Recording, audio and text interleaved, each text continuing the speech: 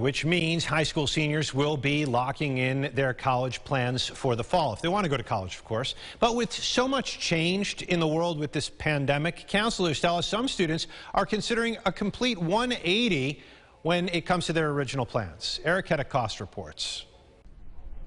A year ago, Aiden Viticourt, senior at Canandaigua Academy, had an idea for everything he wanted in a college experience. I really was looking at schools all over the state, or even, down south. But, I wanted to study business or maybe even go somewhere and play soccer. So much has changed over the months with the pandemic, he's not sure what that will look like anymore. It has him considering options he never thought would be on the table, like a gap year. And it may not even be this year. I might decide to, take another path. I have avenues through merchandising or entrepreneurship I want to explore. Mary Crelly is a guidance counselor with Gananda School District. She says he's not alone. Lots of students have expressed this uncertainty and also a desire to apply more local. Everybody has that idea that, am I going to spend $50,000 for a school that I thought I was going to go live on campus at and then be told I have to be home anyway?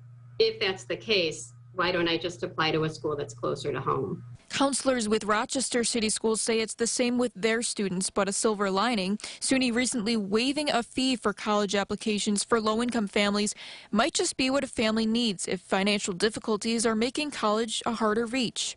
It breaks down the barriers to success. Our goal is to always break down those barriers to get our students closer to what they would like to do. As for Viticourt, the idea of studying close to home isn't off the table. I'm applying to local schools, just leave my options open, give me some more time to think. Reporting, Erica Cost, News 8. Thanks, Erica. The SUNY waiver allows students to apply to up to 7 colleges.